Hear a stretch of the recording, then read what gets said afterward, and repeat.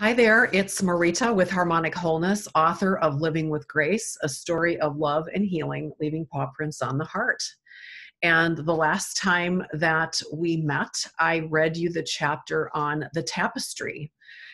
So therefore, I'm not going to read it again because you can go back and listen to that. But I wanted to take it a step further and make it relevant, make some of the questioning relevant, from the concept of the tapestry. I want to go into the relevancy of COVID-19. So if you recall, the concept of the tapestry is about weaving threads of stories into our life, good ones, bad ones, bright ones, dark ones. And there is, I think, way at the top of the list of what's happening with stay-at-home orders, quarantine,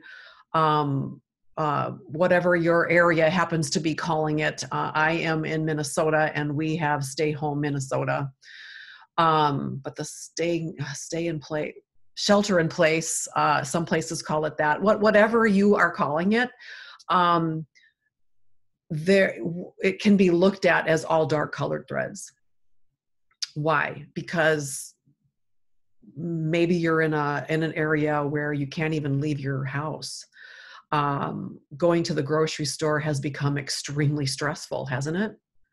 I timed it. Well, I didn't time it on purpose. But not the last time, but one of the times I went to the grocery store, from leaving the store to doing the shopping to coming home, separating what can stay in the garage, what can come in the house, washing, disinfecting all of that, putting it away.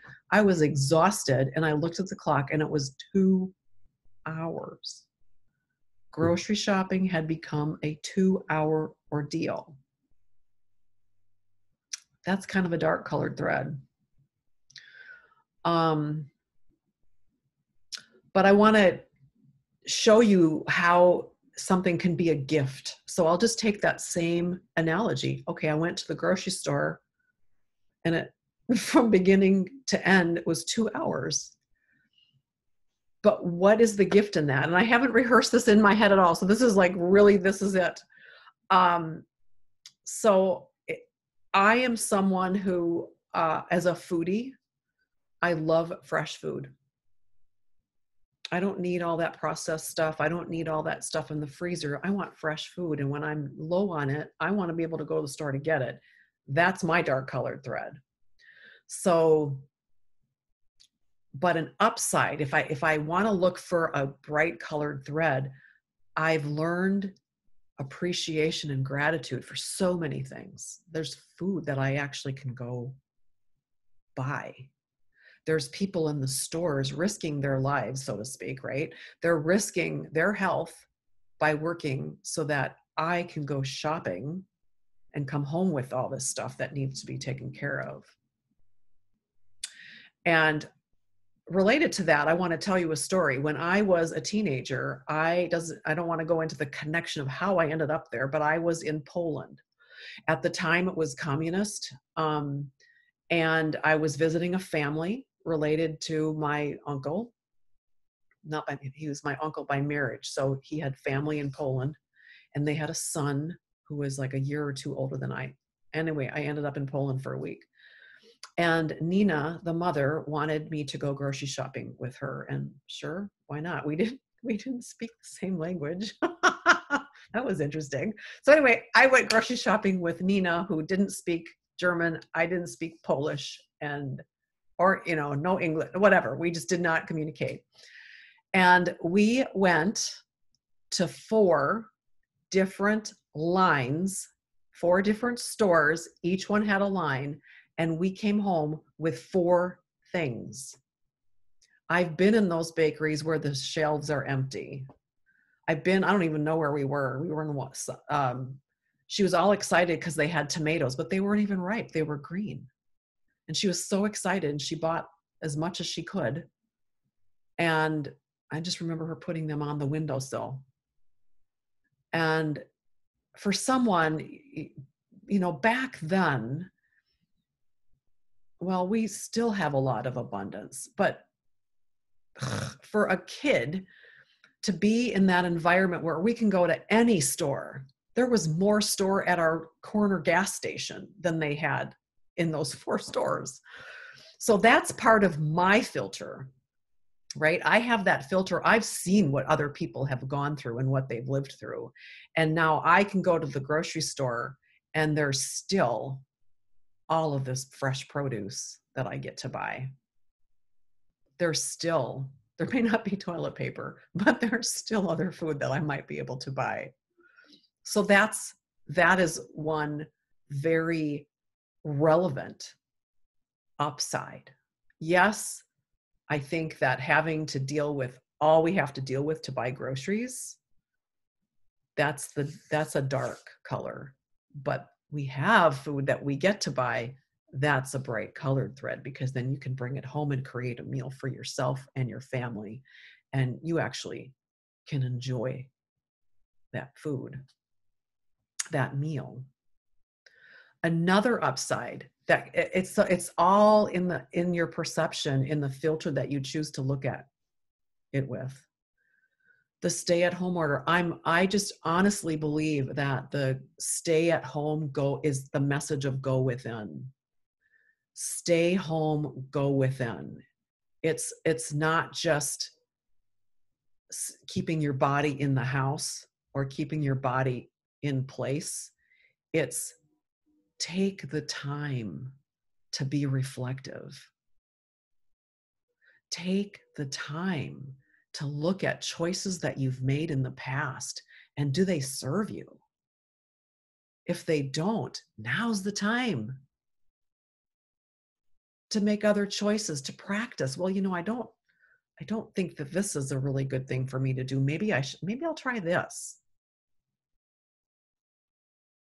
Like in the last video where I challenged you to look at someone, like a memory of someone, not a memory of someone, a memory of an experience of where a bright colored thread was brought to you, or the dark. That kind of introspection, that kind of a process, that's the going within. This is a time where you can reinvent yourself. Have you ever wanted to reinvent yourself? I remember as a high school student being so excited about graduating from high school, because it meant that when I went off to college, I was going into that experience with a clean slate. No one knew my history. No one knew if I was popular or not. I got to redefine who I was when I went off to college. Well, what if this time, right now, is a time for you to be incubating the new version of you? That's what I want you to be thinking about during this time. What if you took this time and did other practices instead of binge watching something on Amazon Prime or Netflix or whatever?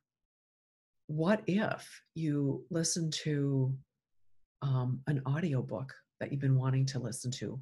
What if you attended that online yoga class that you've been thinking about yoga, but that's kind of weird, or I can't do that, or I don't have a limber body enough to do that, whatever the excuses are. Now, like, nobody's watching. You're in your own living room doing the yoga or the qigong or whatever it is, right? Doing your jumping jacks. I don't know. The point is, you get to redefine who you are if you leverage this experience as a gift. I'm not saying it's easy. The word that's been coming up for me almost every day is the word practice. It's a yoga practice. It's a meditation practice. What if you took that notion into anything that you do? Anything. Like, I practice cooking. I was talking to somebody, she made something. She baked a cake and it didn't come out very well. And it's like, you got to be in the mood to risk it failing. Because if you're not and then it fails, you'll, but you never know until you try. It might be the best thing ever. It might be the best thing ever, and you won't know unless you try. So that's the message from the Tapestry, specifically related to COVID, where the universal message is stay home and go within. And I'd like to extend an invitation if you would like to have a dialogue with me to just kind of back and forth some notions, like is some guidance necessary? Is there a relationship that we can form where I can support you in taking that word practice and actually doing something, practicing something?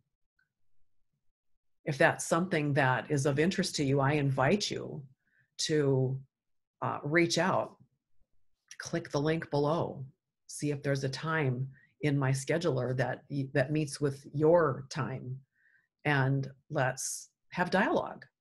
For all you know, I can be a catalyst for you achieving a higher state of being during this time. Wouldn't that be a gift that we could give each other? I would love that.